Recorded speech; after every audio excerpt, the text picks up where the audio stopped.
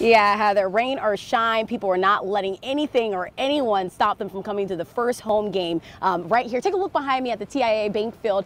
Things are definitely cleared out, I've never seen so much chill in my life earlier today. We can talk about the traffic, but so many people came out to see the game. I saw people on boats tailgating in front of the stadium, and I've seen people watching the game at bars, the breweries. I know when I spoke to bars last weekend about the home games, they tell me home game days are the busiest days for them. So we were able to talk to some fans out here earlier who went to the game, and this is how they were feeling about it.